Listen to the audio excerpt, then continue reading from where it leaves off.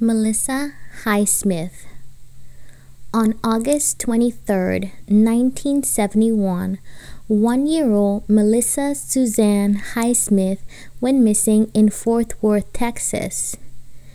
In 1971, Melissa's divorced single mother, Alta Highsmith, decided to place an ad in their local newspaper looking for a babysitter for Melissa.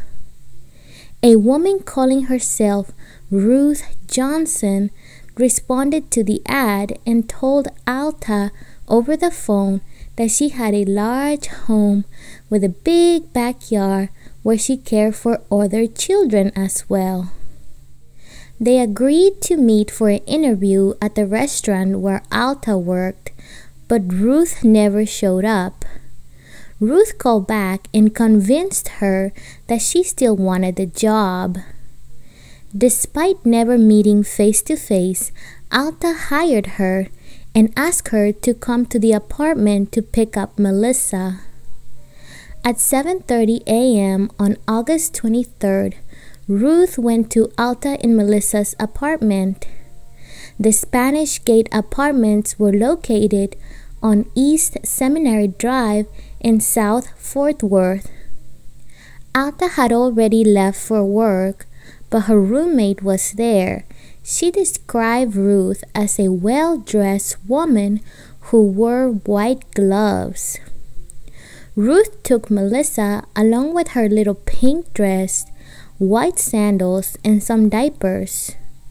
By 8 p.m., after Alta waited for a long time for Ruth to bring back Melissa, she decided to contact the police.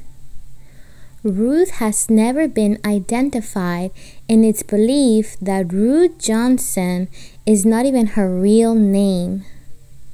Both of Melissa's parents were investigated in her disappearance. They eventually got back together and had 3 more children before splitting up again in 1998.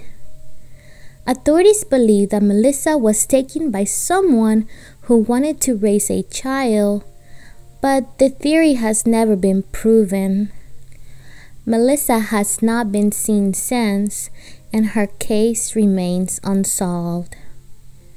Melissa has brown hair and brown hazel eyes. She also has a 3-inch red color birthmark on her back just below her neck.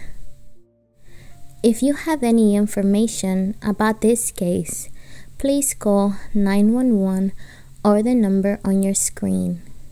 Thanks for watching. Don't forget to like, subscribe, and hit the notification bell for more videos.